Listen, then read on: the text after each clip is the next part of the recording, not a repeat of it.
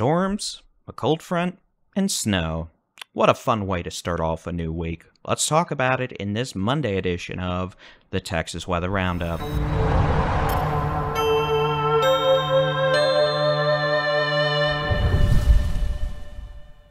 Good morning, it's Monday, the 25th of March, 2024. I'm Texas Storm Chasers Bully-in-Chief David Reimer. Thunderstorms continue to make a ruckus across the eastern third of Texas this morning after an active Sunday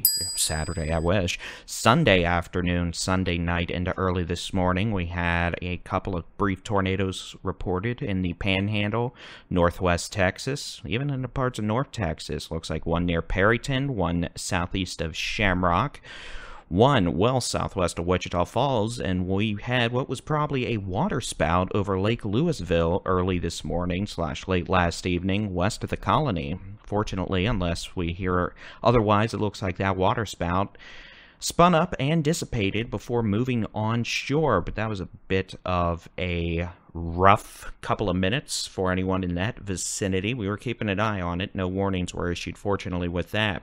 Let's take a look at the high-res rapid refresh model for today, tonight, into Tuesday. Line of showers and thunderstorms across the eastern third of Texas this morning will continue to make good progress to the east as we head towards lunchtime, exiting the state into Arkansas and Louisiana, where the threat of severe thunderstorms will increase this afternoon into Mississippi. Can't rule out localized strong winds, maybe a brief tornado, and some small hail with storms in East Texas this morning, but for most of the overnight hours, we've seen storms behave themselves, so hopefully that'll remain the case for the remainder of this morning. Back on the cold side of the system, snow showers across the Texas Panhandle this morning into this afternoon. Potential for maybe an inch or two of snow with strong northwesterly winds north of Interstate 40, places like Dalhart, Dumas, all the way up towards Perryton. Depending on how much snow falls, there could even be near blizzard conditions at times because of the very strong winds and the snow blowing around. So please be mindful of that, even with warm soil temperatures. Well, yeah, it's going to be cold. It's going to snow. And then notice this afternoon we may even have some heavier snow showers develop with some convective elements in the eastern Texas Panhandle moving in northwest Oklahoma.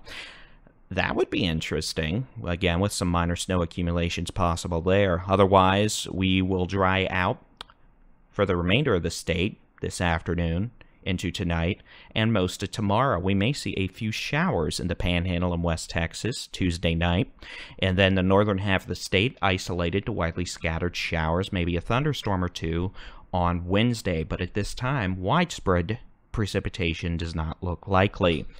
And then, well, unless something changes, we're going to be dry for pretty much the remainder of the week.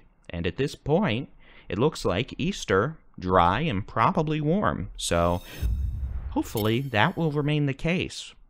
Fire weather conditions over the next few days. Well, today, the potential for very high to extreme wildfire danger in the Edwards Plateau into the Rio Grande Plains, even parts of the hill country. Red flag warnings are in effect. We're expecting high fire danger northwest Texas, the Big Country, the Permian Basin, the Concho Valley, the borderland far west Texas, down into the Davis-Guadalupe Mountains, the Trans-Pecos, Big Bend region, all the way down into, again, well, the hill country, South Texas, even into the coastal bend, the Rio Grande Plains. Tuesday, the fire danger will lower a little bit and mainly be confined to, well, Davis-Guadalupe Mountains, the Trans-Pecos, the Big Bend, the Edwards Plateau, the Rio Grande Plains, South Texas, the Rio Grande Valley, the Coastal Bend. Same story on Wednesday. So again, northeastern half of Texas, especially now that we've had a little bit of rain, grass fire danger will be a bit lower. Southwestern half of the state, well, there you go. Temperatures next 5 days. Well, today, a little bit of a seasonal change. Panhandle, highs near freezing or just above in the 30s. Wind chills in the teens. Rio Grande Valley, McAllen, Brownsville, you'll be in the 90s this afternoon. Nothing like a 60 to 70 degree temperature difference across the state to make you realize it is indeed spring. Highs otherwise for the remainder of the state, West Texas, Northwest Texas, 40s, 50s, 60s.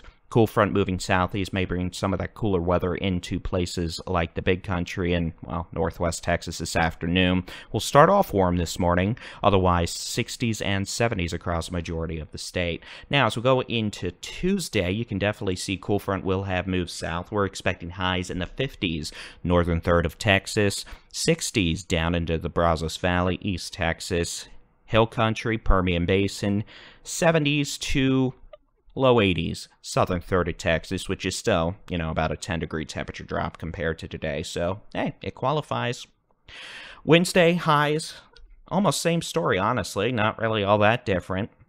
And then we start a warm-up on Thursday with highs returning to the upper 60s, 70s to middle 80s across the state. And then that warm-up will continue into Friday, mostly upper 70s and 80s across a majority of the state. And again, unless something changes, and it's weather, so it could, we should have a mostly uneventful weekend in terms of any sort of mischievous weather, which makes me a very happy clam. So, with that being said, that will be it for your Monday edition of the Texas Weather Roundup. We'll keep an eye on things here, but hopefully I will be able to sleep a normal schedule this morning and thus not be pulling any sort of all-nighter mischief. You can always keep an eye on the sky with the free Texas Storm Chasers mobile app. Just search for Texas Storm Chasers where you download apps for your device, interactive weather radar, local forecast, and more. All right, that's it for today. Thank you very much for watching. Have a good one. God bless. Hey, you know what'd be neat if I learned how to turn off the video? Coffee time.